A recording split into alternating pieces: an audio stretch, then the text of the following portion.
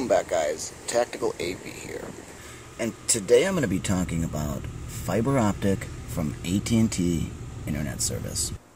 So, in a home of about 3,000 square feet, the issues we've been having with UVerse TV and both internet have been simply the fact that, well, the picture and audio will be dropping out for the TV, meaning that the cable box with UVerse isn't actually reaching the wireless signal that it should be receiving. So, with fiber optic from AT&T, they change completely how the service is delivered to your home. So, no longer is there just a coax cable running from the telephone pole and power poles right into the home with a coax cable. This is delivered via fiber optic now, the optical. So totally different transfer to the home. So the age of bringing a coax cable into your home and now having that feed copper to multiple different devices and, well, from your router, those days are now over with fiber. Let's talk about the differences. So here's the rat's nest of cabling that Spectrum or even AT&T force you to have if you're not going with the fiber. Alright, so here's where some of the magic happens with a traditional cable service. You'll have a coax copper line coming into the home, most likely off of the pole, being fed probably from a junction box on the side of your home on the outside. So that's probably the one main downfall of anything coming into your home. But regardless, they do run a copper cable into it, most likely to your modem or router, and then copper to all the other devices. If you notice here, though, we don't use any of this stuff. In fact, this is all going to get taken out. This was here prior because we had AT&T UVerse copper service, and at one point, Time Warner Cable and Spectrum.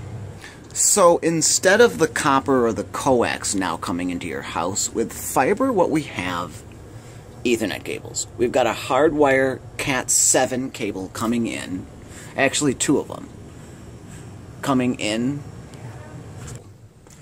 So I'll start out by saying that nothing changes in terms of how you'll watch TV with UVerse if you go to the fiber optic, which is extremely convenient, that nothing has to be changed as far as the Alright, so according to the AT&T website, a lot of this depends, or your fiber availability to your home, depends on your transport type. Now, you either have an FTTP or an IP DSL that'll work with coaxial wiring traditionally already inside of your house. So the thing to remember here, and what's most important, or what's extremely different, is the optical network terminal, or the ONT box. So here's where most of the magic happens. If you can see this little box, we've got a few boxes here, but along with just these keystones and the Ethernet faceplates, we've got two wires coming into our ONT.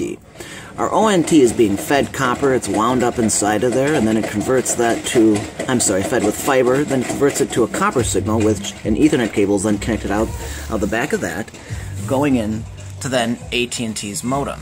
So, in addition to the modem, they also give you a wireless access point. The modem supply that I've been using is the model 5268AC with an Aris wireless access point. Now, I know this might look like a lot here, but essentially this is the only place in the house you'll need to have this. So if you chose to have this in the basement or an upstairs bedroom, essentially this is the only spot that you'll need all of this wiring and any of this Ethernet cable. But essentially we're fed up fiber up to this point, and at this point out, we're copper being fed with RJ45 Ethernet cables, Cat 6, into a modem, and then from out here. Now we could go with a mesh network from here using a different router, giving us an extended range. But even to the cable box here, there are no actual wires connected directly from that ONT to this cable box. This is all still picked up on the wireless signal. So essentially, what is the advantage of the fiber versus the copper-fed service from AT&T to begin with? And well, I'll start by saying that one of the largest or biggest advantages of the fiber service from AT&T is, well, the speeds. Amazingly blazing fast 1 gig speeds that simply aren't ever dropping out at this point. But not only the speeds, it's the aesthetics and the work of the installers themselves. AT&T actually took the time to really make the work look good and hide the wires, fishing them behind the wall, so on and so forth, installing keystone wall plates, face plates, so on and so forth. But I can certainly tell you from past experience that Time Warner Cable or Spectrum, Comcast, and Xfinity simply just do not take the time or make the effort to make any of their installs good that I've ever had or seen. Which is why they actually tell the AT&T installers not to mess with any of the current home's coaxial wiring. So no more using the phone line like with our DSL or 56K modems we used to have. At the very least, you're going to want to designate a spot where most likely your ONT box will be. But no more need to rely on the old school RJ11 phone jacks. And, well, as I said before, AT&T never required any coaxial copper wires going into any of their DVR boxes or cable boxes in general, which makes things like home automation incredibly easier. So I can tell you that personally with this install, AT&T chose exactly where they were going to install this ONT box on the wall, and that was essentially where the modem was placed. You see, if we would have had the modem, say, in the basement or in an upstairs master bedroom, well, most likely they'd be installing that ONT box at that point there. So one more simple advantage of the fiber versus the traditional copper-fed service is simply the amount of cable boxes you're allowed to have in your home or can have in the home with the fiber. You see, without fiber you might be limited in a 3,000 square foot home to maybe only 3 to 4 cable boxes or DVR receivers. Now you're actually able to have an almost unlimited amount through probably even upwards of 5,000 square feet. But after everything is said and done, the benefits of the fiber have been much increased over the generic copper-fed service from AT&T and or Spectrum, which are mainly the two internet services that are available in our area. We have basically 3 choices now: AT&T Copper, Spectrum or Time Warner Copper, and now AT&T Fiber, which has become available in more areas than not now. So I want to talk about quickly the benefits of the fiber over the copper service from AT&T alone. And I really think that you're going to notice the benefits over the fiber if simply you know what you're doing. If you know about your internet equipment and you know if you're operating on a 2G versus a 5G network, then I really think people are going to notice the difference.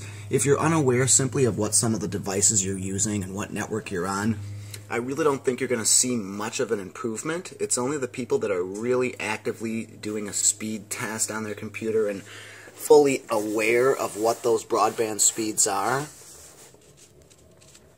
But nonetheless, surprisingly, the installation from AT&T was pretty seamless. It didn't take more than a few hours. As I said before and pointed out, that everything was here in this rat's nest of cabling. This is going to be basically where you have your modem and router. If you had it in a different area, most likely they would install it in a different area, and I'm sure that they would install it in, well, any area that you asked it to be in. But after a few months of use with the fiber from AT&T, I wanted to do a quick comparison between the Spectrum copper-fed service versus the fiber from AT&T's service. And well, with streaming services becoming so popular, like Netflix, Amazon Prime, so on and so forth, and even people demanding 4K Ultra HD video from their broadband internet connection, mind you, wireless, the speeds now are more important than ever. And with AT&T Fiber becoming, well, more popular in certain areas, I think it's really going to be a common service that a lot of people are going to be going with over the next couple of years.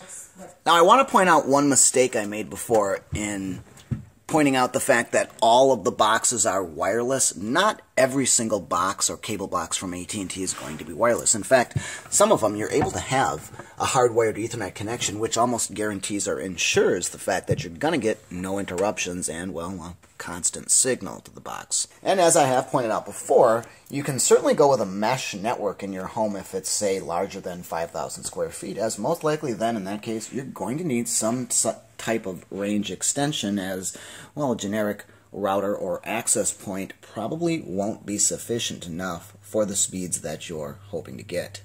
So personally myself, I have actually seen an improvement in the video and audio quality. And if listening to music through your TV is something that you do on a regular basis with AT&T, well, I can say that the fiber installation has definitely made an improvement in the ability to listen to music uninterrupted with a, well, higher fidelity that most of us are looking for.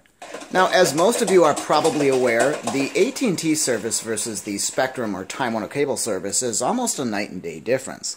As far as the music is concerned, there's a much greater selection of music on the AT&T's service than there is, well, on Spectrum or Time Warners.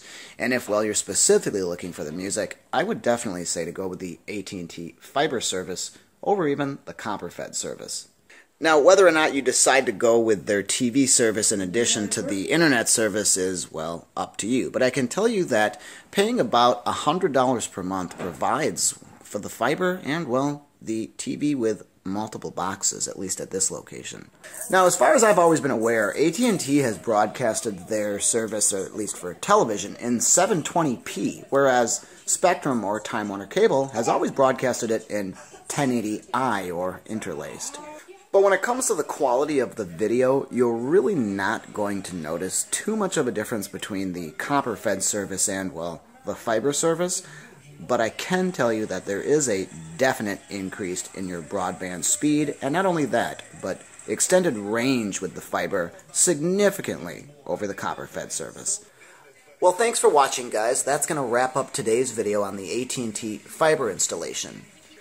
After this, I'll have a full comparison between AT&T's fiber service and, well, Spectrum's copper-fed service, giving an overview or generalization of what my thoughts are on both of the services, and not only that, but taking a look at the price as well as some of the performance and features both services come to offer. Well, thank you for watching, and don't forget to subscribe. Most of all, take care, guys.